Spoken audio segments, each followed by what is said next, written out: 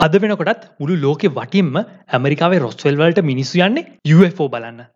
මේ කතාව 1947 වුණ කතාව. 1947 කියලා කියනකොට දෙවන ලෝක යුද්ධය ඉවර වෙලා ගත වෙලා තිබ්බේ අවුරුද්දක් විතරයි. දෙවන ලෝක යුද්ධය ඉවර වෙලා ඒ උණුසුම නැති වෙන්නත් කලින් අමුතු විදිය කතාවක් එළියට ආවා. ඒ තමයි ඇමරිකාවේ නිව් මෙක්සිකෝ වල රොස්වෙල් වලට UFO යානයක් කඩාගෙන වැටීම. මේ තියෙන 1947 ජූලි 9 නිව්යෝක් ටයිම්ස් පුවත්පතේ පළවුණු පළවෙනි පුවත්පත් සිරස්තලය. Reports that strange flying discs have been whizzing at 1,200 miles an hour over the western United States. මේකෙන් කියුනේ පුදුම සහගත ලෙස පැයට කිලෝමීටර් 1200ක වේගයෙන් ගමන් කළ පියාඹන තැටියක් ගැන. මේ සිදුවීම සිදුවලා තවත් දවස් 3කට පස්සේ තවත් හඳුනා නොගත් වස්තුන් 8ක් ගැන වාර්තාවක් පළ වෙනවා. 8 flying saucers described as more like wash tubs and each about the size of a 5-bedroom house were reported today. මේත් එක්කම නිව් මෙක්සිකෝ වල අවුරුදු 48ක ගොවියෙක් වුණ මැක් බ්‍රේසල් ටිකක් අසාමාන්‍ය සොයාගැනීමක් කරනවා. ඒ තමයි හඳුනා නොගත් වස්තුවක් කඩා වැටෙන ස්ථානයක්. මැක් බ්‍රේසල් මේ සිදුවීම ළඟම තියෙන පොලිසියට දැනුම් දෙනවා. ඊට පස්සේ පොලිසිය මේ සිදුවීම රොස්වෙල් හමුදා කඳවුරට දැනුම් දෙනවා. රොස්වෙල් හමුදා කඳවුරේ බුද්ධි නිලධාරියෙක් වුණ ජෙසි මාසෙල් මේ හඳුනා නොගත් වස්තුව කඩා වැටෙන ස්ථානයට එනවා. ඒත් වැදගත්ම සිදුවීම වෙන්නේ මීට පස්සේ දවසේ. රොස්වෙල් හමුදා කඳවුරේ නිල නිවේදනයක් මේ සිදුවීම සම්බන්ධයෙන් නිකුත් කරනවා.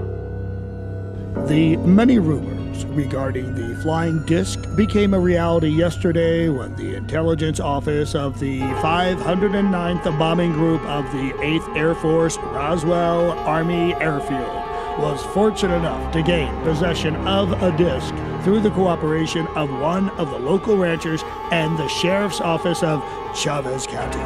මේ නිවේදනයෙන් කියුණේ ඇමරිකානු 509 වැනි බෝම්බ ප්‍රහාරක කණ්ඩායමේ බුද්ධ්‍යංශයට සාර්ථකව පියාඹන පිරිසියක් තමගේ ග්‍රහණයට ගන්න පුළුවන්කම හම්බුණා කියලා. මේ මාධ්‍ය ප්‍රකාශයෙන් පස්සේ ඉඳලා මේ සිදුවීම ගැන ඇමරිකානු මාධ්‍ය පුවත්පත් මවන්න ගත්තා.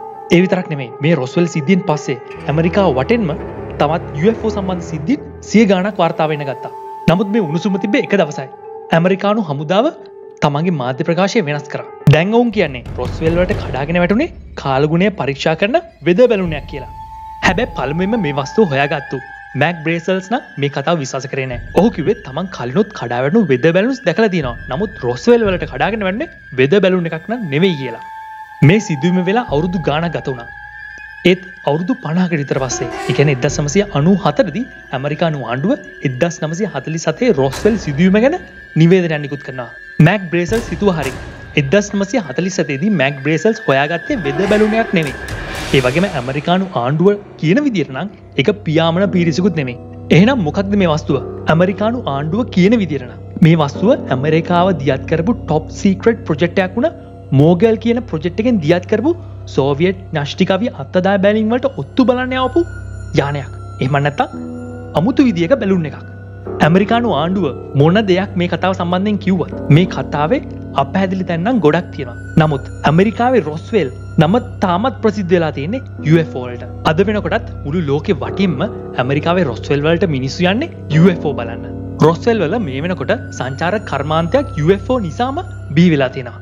පහුගිය ඇමරිකානු ජනාධිපතිවරයෙක් වුණ ඩොනල්ඩ් ට්‍රම්ප්ගේ ජනාධිපති වෙලා ඉන්න කාලේ රොස්වෙල් ගැන මෙන්න මේ විදිහට මාධ්‍යවේදී ප්‍රශ්නයක් Would you ever open up Roswell and let us know what's really going on there? So many people ask me that question. I know it sounds almost ridiculous, but it's actually the real question I want to know. It sounds like a cute question, but it's actually, there are millions and millions of people that want to go there, that want to see it. I won't talk to you about what I know about it, but it's very interesting. But Roswell's a very interesting place with a lot of people that would like to know what's going on. නමුත් මේ ප්‍රශ්නෙට ඔහු උත්තරේ දුන්නේ මෙන්න මේ වගේ දෙයක්. ඔහු කිව්වේ රොස්වෙල් සිද්ධිය නිසා සංචාරකයන් අවුරුද්දකට මිලියන ගණක් රොස්වෙල්ට යනවා. ඒක ඔහු ගොඩක් හොඳ දෙයක් විදිහට දකිනවා කියලා තමයි මේ උත්තරේ දුන්නේ.